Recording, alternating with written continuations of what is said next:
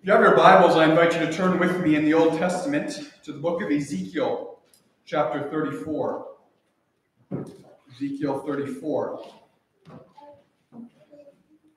This will be our Old Testament reading. We'll read the first 16 verses here, and then we'll turn again to the Gospel of Mark, which we have been slowly working our way through, to Mark chapter 6.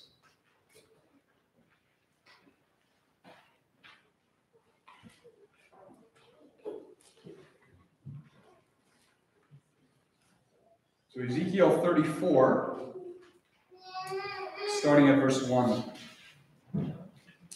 Ezekiel 34, starting at verse 1. The word of the Lord came to me. Son of man, prophesy against the shepherds of Israel. Prophesy and say to them, even to the shepherds, thus says the Lord God. Ah, shepherds of Israel, who have been feeding yourselves, should not the shepherds feed the sheep? You eat the fat, you clothe yourselves with the wool, you slaughter the fat ones, but you do not feed the sheep. The weak you have not strengthened, the sick you have not healed, the injured you have not bound up, the strayed you have not brought back, the lost you have not sought, and with force and harshness you have ruled them. So they were scattered, and because there was no shepherd, and they became food for all the wild beasts. My sheep were scattered. They wandered over all the mountains and on every high hill. My sheep were scattered over all the face of the earth, with none to search or seek for them. Therefore, you shepherds, hear the word of the Lord. As I live, declares the Lord God, surely because my sheep have become a prey, and my sheep have become food for all the wild beasts, since there was no shepherd, and because my shepherds have not searched for my sheep, but the shepherds have fed themselves and have not fed my sheep. Therefore, you shepherds, hear the word of the Lord. Thus says the Lord God, behold, I am against the shepherds, and I will require my sheep at their hand, and put a stop to their feeding the sheep. No longer shall the shepherds feed themselves. I will rescue my sheep from their mouths, that they may not be food for them. For thus says the Lord God, behold, I myself will search for my sheep and will seek them out, as a shepherd seeks out his flock when he is among his sheep that have been scattered. So I will seek out my sheep, and I will rescue them from all places where they have been scattered on a day of clouds and thick darkness. And I will bring them out from the peoples and gather them from the countries, and I will bring them into their own land.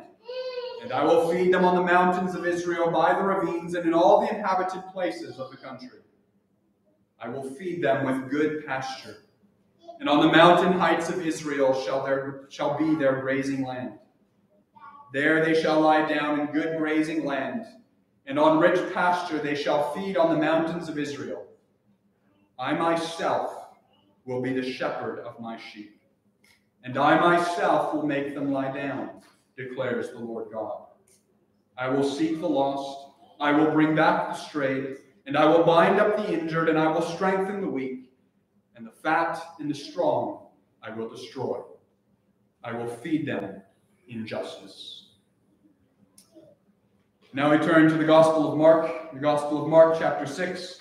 Those who are visiting, we've been working our way through the Gospel of Mark, passage by passage, and we come to chapter 6, and we'll read verses 30 to 44, which will be our text this evening. Mark chapter 6, starting at verse 30.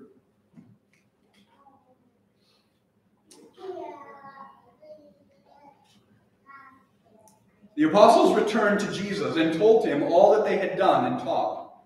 And he said to them, come away by yourselves to a desolate place and rest a while. For many were coming and going, and they had no leisure even to eat. And they went away in the boat to a desolate place by themselves. Now many saw them going and recognized them, and they ran on foot from all the towns and got there ahead of them. When he went ashore, he saw a great crowd, and he had compassion on them because they were like sheep without a shepherd. And he began to teach them many things. And when it grew late, his disciples came to him and said, "This is a desolate place, and the hour is now late. Send them away to go into the surrounding countryside and villages and buy themselves something to eat."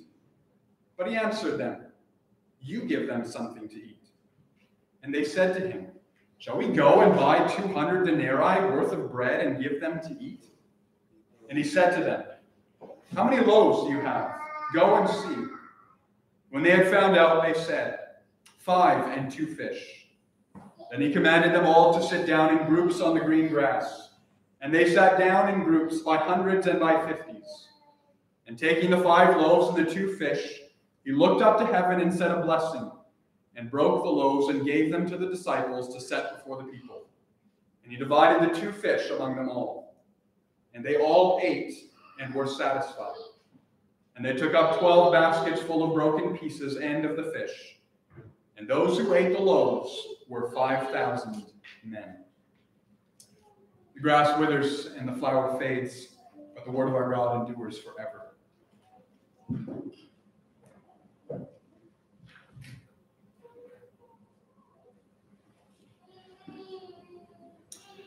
My brother-in-law, who is a pastor in northern British Columbia, recently preached a sermon that he entitled, "An Army of Lambs." An Army of Lambs. Now that's a biblical title, but if you stop and you step back and you try to picture it in your mind, you realize very quickly that from a natural perspective, it's a ridiculous picture.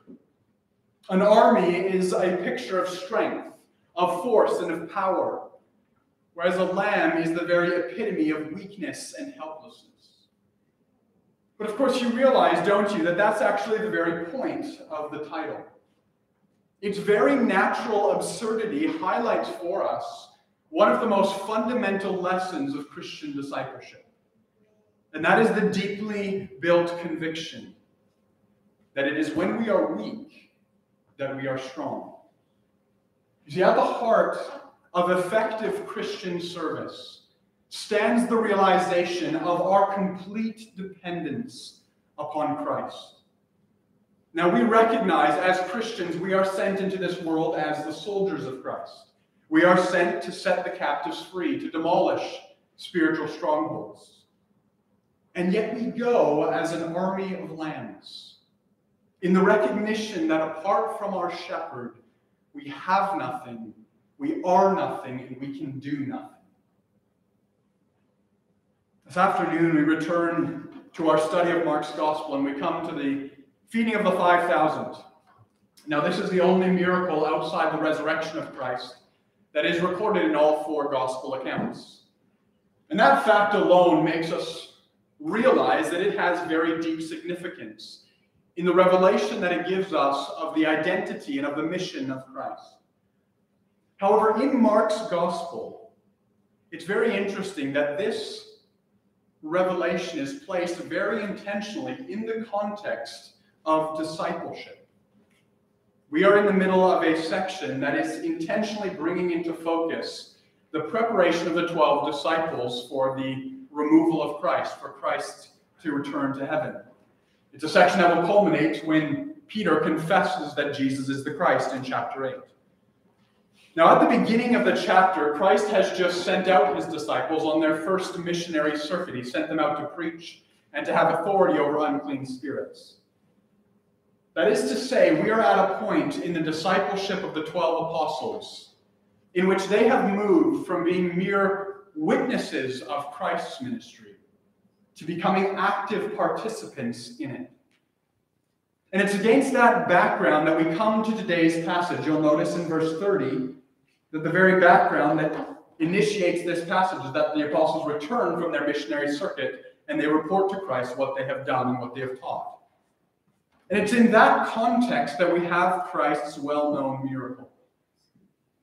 What that highlights for us is that in the midst of this awesome revelation of Christ is interwoven an incredibly important lesson of Christian ministry. And that is essentially the lesson of dependence. As we approach this passage, then, we need to be mindful of these 2 things. We need to be mindful of the revelation that it gives us of Christ, but we also need to be mindful of the lesson it teaches us about discipleship. And so I want to look at this theme this afternoon, or this sermon, this text this afternoon, under the theme, the Good Shepherd feeding his sheep in the wilderness. The Good Shepherd feeding his sheep in the wilderness. And there are three things this passage shows us about Christ. We see the shepherd he is, the bread he provides, and the disciples he trains. So first, let's look at the shepherd he is. The shepherd he is. So in verses 30 and 31, the apostles return to Christ after their preaching circuit, and they report to him what they've done and what they've taught. And Christ says to them, "Come away by yourselves to a desolate place and rest a while. For many were coming and going, and they had no leisure even to eat." However, as we go on from there, what we find is as they get into the boat and they go across the sea, and when they arrive at their destination, a desolate place, they find that the crowd has run on foot and is meeting them there. And so instead of finding a secluded, solitary place to rest, a place where they can finally enjoy a meal in peace, a place where they can finally enjoy sweet, quiet fellowship with their Savior, with their Master, instead they run into a busy crowd that wants the attention of Christ. We read in verse 34, "When Christ went ashore, he saw a great crowd, and he had compassion on them because they were like sheep without a shepherd, and he began to teach them many things." We're going to come back to this, but we need to pause. I want you to think about this setting in connection with the miracle that will follow. Because you see, if we are to rightly understand this miracle, we need to realize it is rooted in the Old Testament. And there's two Old Testament images specifically that are noted in these introductory verses that are brought together in the feeding of the 5,000. The first is the image of a hungry crowd being miraculously fed in the wilderness. A hungry crowd miraculously fed. If you look at the text in verses 31, 32, and 35, we have the reference to a desolate place. They've gone to a desolate place. And in the context of Mark, that word refers to the wilderness. And if you've been here throughout this series, you know that that was a place of significance for Christ. It was a place that Christ would withdraw to. It was the place of communion, the place of revelation. It was the place of testing. However, our minds also go back to the Old Testament. Just think of this picture in your mind. You have a great prophet raised up by God, leading a great crowd of people into the wilderness, and on the way he miraculously feeds them with bread and with meat. You see, the imagery of the whole scene is meant to draw our minds and make us think very clearly of Moses. But of course, you'll remember that Moses did not just give the people bread to eat. He also was the prophet who came down from the mountain of God, and he brought to God's people the word of God and the covenant of God. And those are the very things that we see here in the Lord Jesus Christ. On the one hand, we have a crowd gathered in the wilderness, and Christ feeds them miraculously, but he also teaches them. He gives to them the word of God. That is to say, what we are being given a picture of is we are being given a picture of Christ as a new and a greater Moses. Here is the one who has come to lead his people in a new spiritual exodus. He's come to lead his people out of bondage to sin through the wilderness of this world to bring them to their heavenly promised land. However, there's a second Old Testament image closely connected with that we see in this passage, and that's the image of a shepherd who feeds his sheep. A shepherd who feeds his sheep. We're told in verse 34 that Jesus looked out at the crowds, and he had compassion because they were like sheep without a shepherd. Once again, that phrase has Old Testament allusions. In Numbers 27, Moses is about to die. The Lord says, okay, your time has come. You need to come up onto the mountain. You can view the promised land, but then you are going to die. And Moses responds with this prayer. Let the Lord appoint a man over the congregation who shall go out before them and come in before them, who shall lead them out and bring them in, that the congregation of the Lord may not be as sheep that have no shepherd. Moses is saying, but Lord, there must be a divinely appointed leader. There must be someone to teach your people, to guide your people, because their hearts are so wayward. And so quickly, if they're not led, if they're not shepherded, like sheep without a shepherd, they'll go astray, they'll be lost, they'll be defenseless. And of course, what we find, what we read in Ezekiel is in the prophets, this is the very thing that happened in the history of Israel. The shepherds, those who are called to shepherd God's people, instead of protecting, instead of providing for the people of God, they used their authority to take advantage. They fed themselves on the sheep rather than feeding the sheep themselves. And the result was that God's people were scattered. They became food for the wild beasts. They had no one to seek for them, no one to feed them.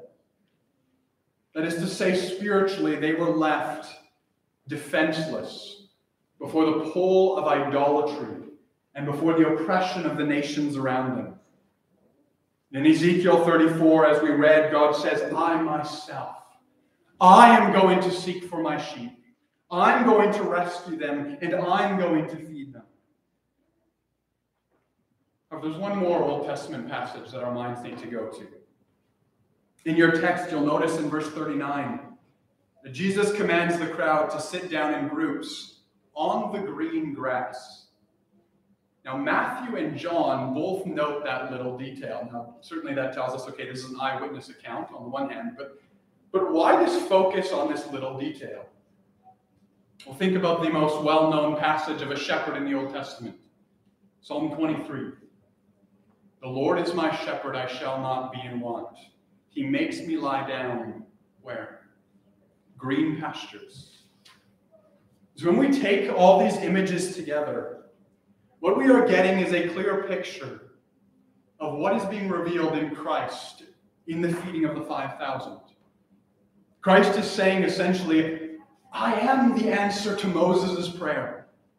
I am the greater Moses, the new prophet who has come to teach God's people and guide God's people. I am the one who has come to seek for my sheep and gather my sheep when they have been scattered and defenseless by the failure of human shepherds.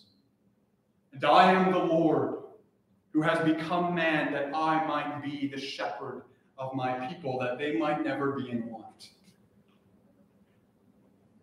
As we understand that context, that gives us a critical understanding for the miracle that will follow. Because it makes very clear to us that this was not merely a physical miracle meeting a merely physical need.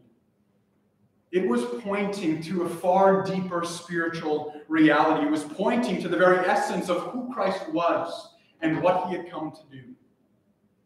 And you just think, just picture in your mind Christ in that desolate place as his compassion goes out to the crowd that he sees. And don't forget the state of God's people at that time. The religious leaders, the scribes and the Pharisees, instead of teaching God's people the covenant of grace, instead of shepherding them in the steadfast love of the Lord, they had been heaping on God's people burdens that they could not bear. They had been feeding them with man-made religion, of man-made rules and traditions and ceremonies. And the people had been left scattered on the hills, far from God. And this is what stirs Christ's compassion as he looks out and he sees them. And this is why his solution is to teach them. To teach them about the kingdom of God. To teach them about the grace and the salvation of God. And my friends, we live in a spiritual wasteland in this world. We live in a world where spiritually men and women are wandering about aimless and defenseless. They're enslaved to their own sin, and they're oppressed by the sin of others. And they are defenseless before the deceptions of Satan and before the seductions of this world. When we look around and we see the shepherds of false religion, and they just heap up burdens upon people. They say, by your own blood, sweat, and tears, you need to earn your way into the presence of a holy God. Or they say, oh, God is love. Don't worry about sin. Let it dwell within you. Or you can think of the false shepherds of our secular humanistic society that says, you know what? Freedom is found in defining yourself. Make up your own truth. Make up your own morality. Follow your heart to happiness. All of them are lies, and all of them are deceptions. And here stands the Lord Jesus Christ, with a heart filled with compassion, and he stands before the world and he declares salvation of free grace, a revelation. He is the revelation of God, and he is full of grace, and he is full of truth. And he says, I will shepherd you. If you will believe in me, I will shepherd you along the path of righteousness to heaven. As we see in Ezekiel 34, he says, I'll seek the lost, I'll bring back the strayed, I'll bind up the injured, and I'll strengthen the weak. My friends, I would plead with you, do not listen to the lies of the world around you. This world cannot, in all of its voices, all of its promises, it cannot answer the deepest needs of your soul. It cannot meet those ultimate questions. It cannot show you how to deal with your sin and your guilt and your shame. It cannot bring you back to God. And so we see the shepherd that he is. The shepherd that he is. To get a fuller picture of that, we need to go on, secondly, to the bread he provides. The bread he provides. Verses 35 to 44, we read of this display of Christ's power, in which a crowd of 5,000 men, not including women and children, are miraculously fed. Now, we've been talking about the deeper spiritual significance, and we're going to talk more about that, but I don't want you to miss the glory of the physical miracle. I mean, Jesus tells the people to sit down, and then we read in verse 41. And taking the 5 loaves and the 2 fish, he looked up to heaven and said a blessing, and broke the loaves and gave them to the disciples to set before the people. And he divided the 2 fish among them all, and they all ate and were satisfied. And they took up 12 baskets full of broken pieces and of the fish. Now, the text does not tell us how exactly the miracle took place. It actually is completely devoid of those details. We don't know if the bread was multiplying in the hands of the disciples, in the hands of Christ, or was he pulling in, taking out of a basket, and he just kept on going and it multiplied? We don't know. We're not told. But what is clear is that this was not a sleight of hand. This was not some magician's trick that just appeared to be supernatural. We have a crowd, a massive crowd, in a desolate place, and they all eat and are satisfied. It was all you can eat. They ate and were satisfied with 12 baskets left over. It's an awesome display of the supernatural power of Christ. But as we think about that miracle in the context of what we've already seen in the Old Testament background, we realize that something deeper was being revealed here than merely the supernatural power of Christ. Go back again to that image of Christ as the shepherd, the one who has come to gather and to feed his sheep. What we are seeing in the miracle that Christ performs here is we are being given a glimpse of how this shepherd will feed his sheep in the wilderness. In John chapter 6, the account of the miracle is followed by an extensive sermon by Christ, and Christ begins by exhorting the people, and he says, "Do not work for the food that perishes, but for the food that endures to eternal life, which the Son of Man will give you." And he goes on to point to the spiritual reality that is pictured in the miracle. He says, "The bread of God is he who comes down from heaven and gives life to the world. I am the bread of life. Whoever comes to me shall not hunger, and whoever believes in me shall never thirst." Now think about those words. Christ saying, I'm going to feed you. And if you believe in me, you'll never hunger, you'll never thirst. I'll satisfy the deepest parts of your soul. But think about that in the context of Christ breaking the bread. Christ is hinting at this, and we know this from the Lord's Supper. Christ is saying, in the wilderness of this world, I will feed my sheep. But here's how I will do it. I will do it by being broken for them. I will do it by my sacrifice upon the cross, where my body will be broken, that it might become nourishment, spiritual nourishment for my people. He says in John 6, the bread that I give for the life of the world is my flesh. Feed upon me. I am the food that nourishes you unto eternal life. Nothing else in the spiritual wasteland of this world can spiritually sustain you. If you look elsewhere, you will starve. Christ says, look to me. By faith, look at my sacrifice. Look at my broken body upon the cross. Because by that look of faith, I will give you the grace to heal your soul, to nourish your soul, and to give you eternal life. And you see the abundance that he provides.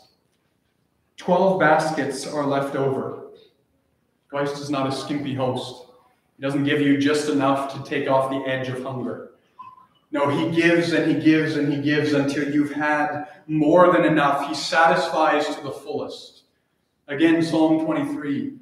You anoint my head with oil, my cup overflows. And every Christian who is steadily walking with their eyes upon Christ can testify that this is true. That Christ satisfies to the fullest. Now that doesn't mean you don't experience sorrow or weariness or hardship. But it means that deep within, in the midst of all the trials, all the temptations of life, there's a well of living water welling up to eternal life. Deep within, there is a sense of joy and peace because you know that you are accepted and beloved by God. There's a deep satisfaction of knowing that the life I am living is the very purpose for which I was made. I'm living for the God of the universe who is satisfying my soul. The question is, my friends, are you feeding upon Christ? Have you partaken of the bread of life by faith? You see, it's not, and we need to be reminded of this, it's not abstract doctrine. It's not mere emotional experiences. And it's not just Christian morality set down as a list of rules to follow that will sustain us in the wilderness of this world. No, it's as these things, doctrine, experience, morality, it's as these things are rooted in Christ, as they're centered in Christ, as they flow from Christ. That's when they become nourishment to our souls. The life of faith, the life of the Christian, at its very essence, is a life of knowing Christ, loving Christ, feeding upon Christ. And that's not just how we begin the Christian life. That's the sum and substance of how it's carried on. That's how it grows. Abide in me and you will bear much fruit, for apart from me you can do nothing. My friends, have you eaten by faith of the bread of life? Have you found abundant life? Have you known satisfaction for your soul? This is what the Good Shepherd holds out. He laid down his life for the sheep that he might hold out himself to be our salvation and to be our life. And so we see the shepherd he is, and we see the bread he provides. But finally, let us see the disciples he trains. The disciples he trains. Now, in a sense, what we've already looked at forms the very heart of what this miracle was teaching. It was a glorious revelation of Christ's person and his mission. However, as I said in the introduction, it is very significant that this is placed in the context of the return of the disciples from their circuit of ministry. Once again, just let your mind go back to that Old Testament background. Think about those prophetic passages that speak of God's people being scattered like sheep without a shepherd. Now, ultimately, Christ was the chief shepherd. We recognize that. However, Christ was also in the very process of preparing his disciples to become under-shepherds. You see, Christ was going to go away. He was going to ascend to where he had come from. He was going to go back to his Father. And the question was, when Christ is gone, how will the crowds feed? Who will bring them to the feet of the shepherd? Who will set before them the bread of life? And so Christ is also teaching a very significant truth to his apostles about the ministry that they would be called to. And we see here two essential lessons about their calling, and it's the same lessons that are incredibly important for us today as we engage in any form of Christian service.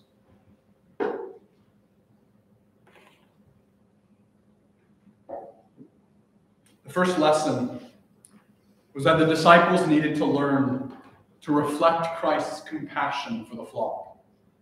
They needed to learn to reflect Christ's compassion for the flock. Now you can imagine the irritation of the disciples in verse 34, can't you? I mean, they're exhausted, they're weary, they arrive in a boat to a desolate place, and here comes the crowd running to meet them. They're exhausted from their ministry. They've been looking forward to some time alone with Christ. They've been looking forward to a meal in peace. And here comes the crowd again. I know that in my own life, I can confess freely to you, when I'm exhausted, I find it very hard to sympathize with the needs of others. If I've had a very long day and I'm feeling spent and weary and I'm settling down to read a book and relax or getting ready to go to bed, and someone knocks on my door and phones me and say they need help, my first response is annoyance, not compassion. That's my natural fallen response. And very likely that was the case with the disciples here. But of course it stood in contrast to the reaction of Christ. Christ is moved with compassion. And so the disciples have to sit there and they have to wait and they have to attend to the crowd. They have to organize the crowd. They have to attend to their master if he needs something. And they have to wait for their food and they have to wait for their time with the master. And they just have to sit back and swallow their irritation and their disappointment. And it's in that context that we come to verse 35 and 36. We read, "When it grew late, his disciples came to him and said, 'This is a desolate place, and the hour is now late. Send them away to go into the surrounding countryside and villages and buy themselves something to eat.'" Now, in one sense, it's a very practical suggestion.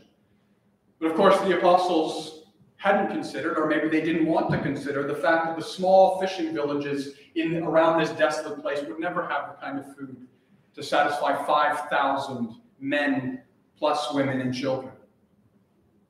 In any case, Christ responds to his disciples by saying, "You give them something to eat." And there's emphasis in the Greek on you. You give them something to eat. Now, why did Christ say that?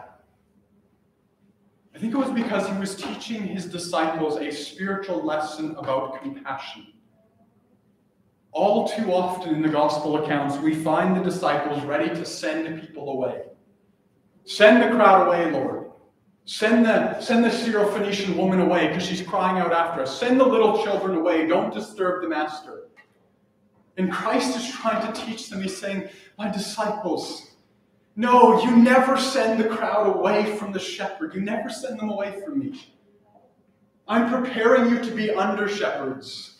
And sending away hungry sheep is never the solution. Go fend for yourselves." No. You see, the disciples needed to learn to reflect the compassion of Christ. As they looked out at the starving crowds that were like sheep without a shepherd, unable to find food for themselves, Jesus is saying, you cannot be indifferent. You cannot be callous. You cannot say, "Well, it's none of my business." No, you need to have hearts that are broken over the needs of the crowd, that like mine yearn after their welfare. And my friends, this is the beginning. This is the beginning of Christian ministry and service of any kind. The truth is, we will be useless in the spiritual wasteland of this world until we begin to see people the way Christ sees them. Until our hearts, as we look at a world that is dying in sin, until our hearts begin to bleed as Christ's heart bled over people that are listening to the damning lies of sin, who are rushing away from God, enslaved to their sin, enslaved to so many lies. Christian ministry begins at the point where we lose the apathy that looks out at spiritually needy people and says, "Well, it's too bad. I mean, I wish them the best, but, well, after all, what can I do about it?" No, we need to start by saying, God, give us the heart of Christ. As we look out at a world which is so full of misery, we need to say, Christ, give me your heart. Your heart that reflects the compassion of my Savior, because this is the driving force behind any kind of Christian ministry. The truth is, this lesson needed to be combined with a second lesson. And that was that the disciples needed to learn to rely on Christ's power to feed the flock. Look at verse 37. He answered them, "You give them something to eat." And they said to him, "Shall we go and buy 200 denarii worth of bread and give it to them to eat?" You see, Christ says, no, you can't send them away. You have to do something about it.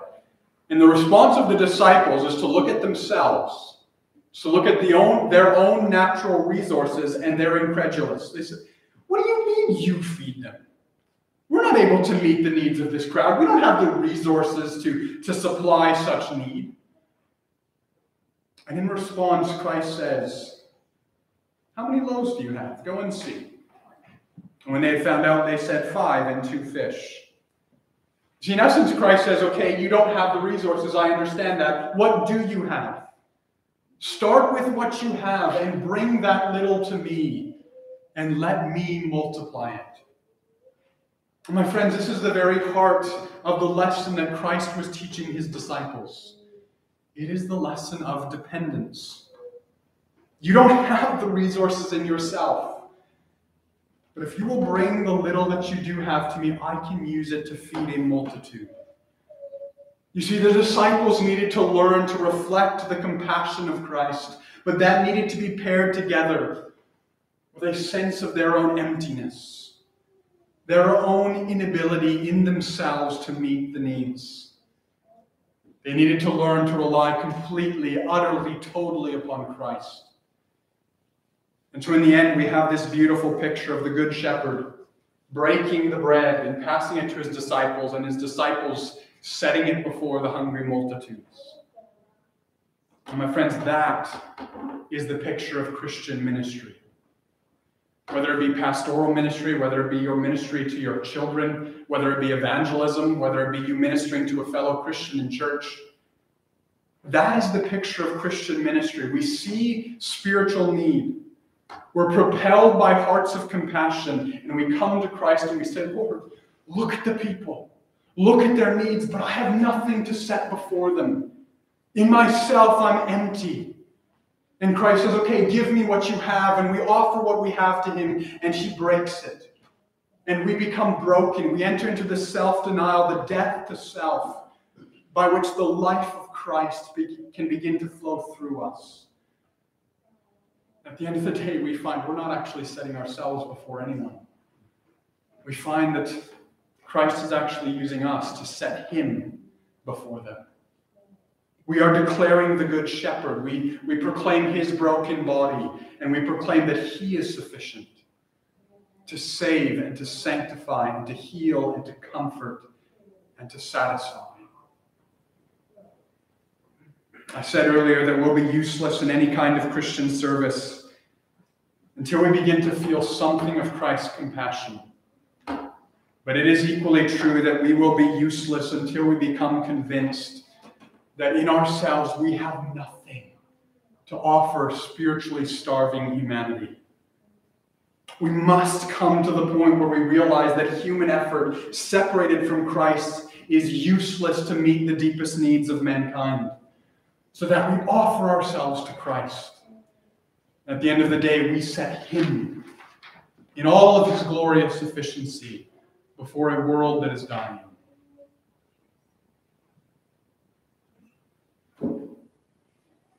As we look out at a world that is lost and dying in sin, filled with deceptive philosophy, false teaching, false religion, as we look out at men and women who are spiritually scattered like sheep without a shepherd, may God give us grace to learn the lessons of this passage. Christ is the Good Shepherd who has laid down his life for the sheep. Christ is the bread of life who can feed hungry souls. And may we remember that as his disciples, we are an army of lambs. We go forth in complete dependence upon him, yes, reflecting something of his compassion, but ultimately taking him and setting him before a world that is without hope and without God. May God give us grace to follow in the footsteps of our Savior more and more. Amen. Let us pray.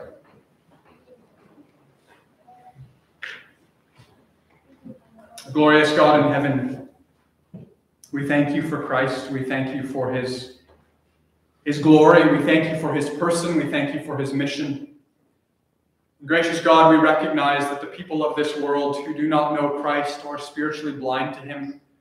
We can gather in this chapel, we can hear of the excellencies and the glory and the saving worth of Christ, and we can be moved and stirred, and yet when we go out into this world, Lord, we recognize people are blinded. They're distracted by temporary pleasures and addictions and sins of various kinds. And so, Lord, we come to you and we recognize and we plead with you that you would strengthen us, that you would remind us, O Lord, that in ourselves we have nothing. And we pray that you would strengthen and equip us, that we might be your people in this earth, showing forth the glory of Christ to a world that is lost in sin. Glorify yourself in us, O Lord. May your kingdom come, and may your will be done. We pray this in Christ's name. Amen.